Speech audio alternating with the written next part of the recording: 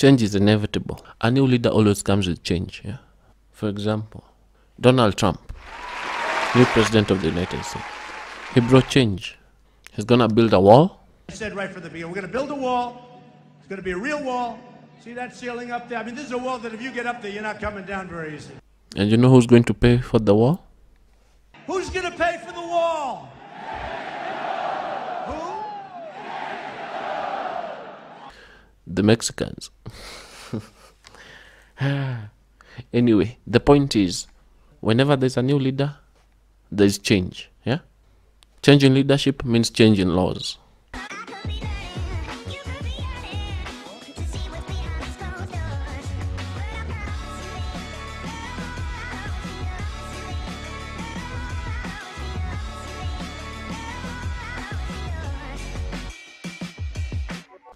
Hi guys, my name is Billy and I'm the administrator at The Father's Love for You, which is an online ministry that focuses on God's love for you. Check us out on social media, check us out on Facebook, Instagram and Twitter, and yeah. So that's who I am.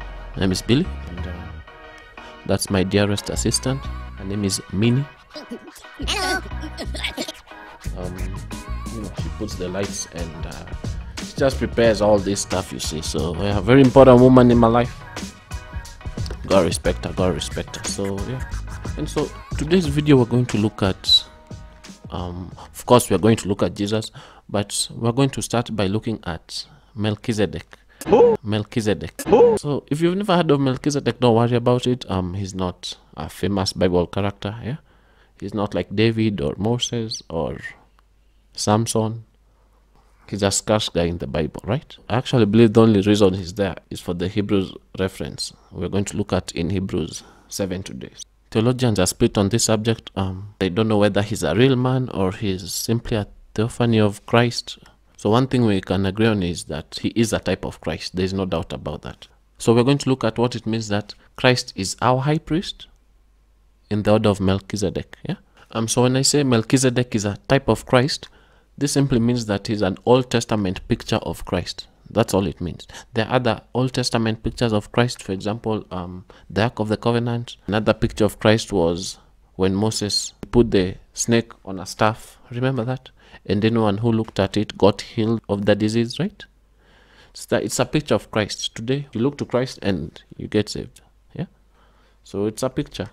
Other pictures of Christ are the lamb being slain. The lamb in the Old Testament being slain. Yeah, of course, Jesus is not the lamb that's being slain, but it's a picture of what he's going to do in future. It's a picture of Christ anyway. Yeah, so you get it. What pictures are anyway? So today we're going to look at Melchizedek. He's a high priest we find in the Old Testament. We see Abraham meeting him once and giving him a tithe once. He only did it once, so it's not a monthly thing. He didn't keep giving him every month, every 10% he gives to Melchizedek. No.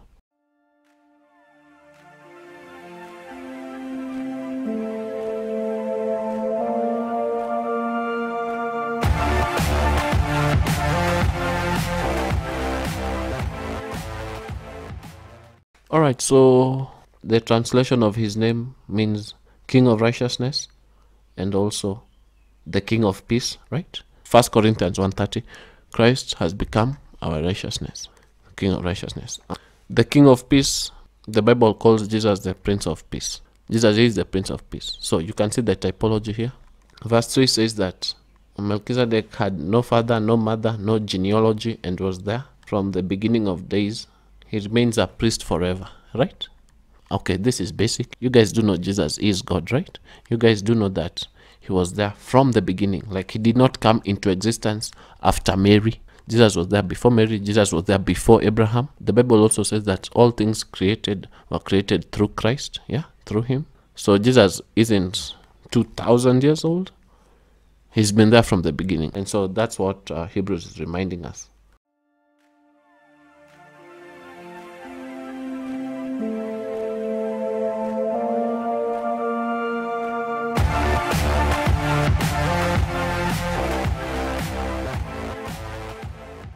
Then the case is put forward for the next 10 verses that this guy is greater than Levi, because Levi's great-grandfather, great-great-great-grandfather Abraham, gave a tithe to this man.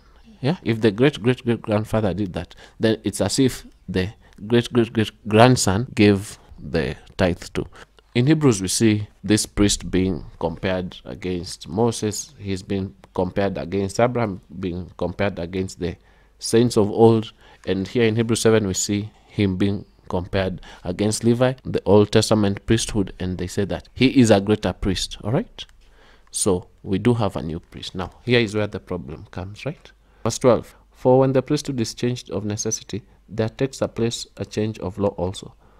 For the one concerning whom these things are spoken belongs to another tribe, from which none has officiated the altar. For it is evident that our Lord was descended from Judah, a tribe with reference to which Moses spoke nothing concerning priests. So something is not right here.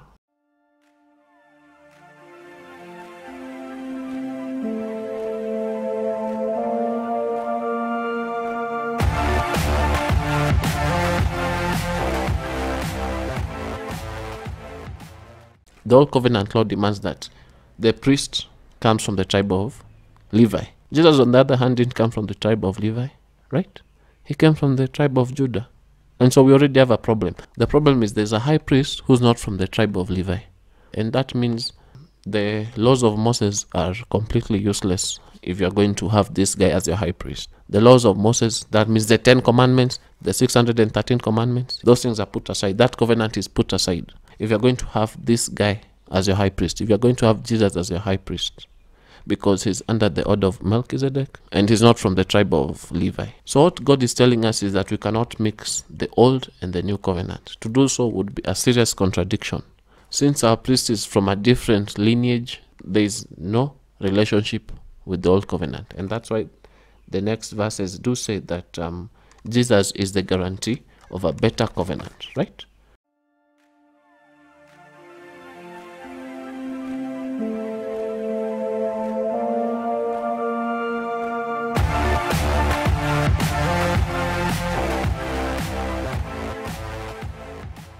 And so the comparison is given that the former priests on the one hand existed in greater numbers because they were prevented by death from continuing. But Jesus on the other hand, because he continues forever, holds his priesthood permanently. Therefore he is able to save those who draw near to God through him, since he always lives to make intercession for them. And so there is your answer to, is one saved, always saved true, right? Basically what we just read is you will be saved as long as Jesus lives. As long as he is alive interceding for you, you will be saved. In the Old Testament, if you had a good priest, Israel was doing good. If the priest died, his son would take over. Now, the problem is the sons were not always good guys. Yeah, there are so many examples in the Old Testament where a good priest died, the sons took over, and things went down. Because God would look at the high priest, his sacrifice, and judging by that, that is how he would treat Israel, right? So if the high priest was just a joker, I think it was Eli's sons who were to take over Eli, and people were worried because these guys didn't care about the things of God, right? So they knew once Eli died, yeah, we had a problem. But thank God that our priest will never die. There's no replacement of Jesus. He's the best. We have the perfect one, and the good thing about it is he lives forever, right? Remember, he lives forever. And so he continues to make intercession for you. Now, this does not mean that Jesus is somewhere bringing us a lamb, a sacrifice, or anything. No, he is the lamb, he is the sacrifice, right? You do know that, yeah? And just by his existence, that's what saves you. And so it says that he is able to save forever those who draw near to God through him. That's me. That's you. To save them forever, since he always lives to make intercession for them. The logic behind this thinking is when he dies, then you would have a problem. But guess what? He's never gonna die. That's why you cannot lose your salvation. The only time you will lose your salvation is when he ain't living anymore to make intercession for you. Alright? So that's why you are saved forever. You are saved as long as Christ lives. So that's it. Celebrate our high priest under the order of Melchizedek, Jesus Christ. Amen. Alright. So that's it from me. That's it from me. And see you guys very soon. Thank you very much. Hope it wasn't too complicated. Yeah, I really tried to make it as simple as possible. Yeah, hope it was. If it wasn't, I'm sorry. All right. Yeah, thanks guys, I'll see you soon.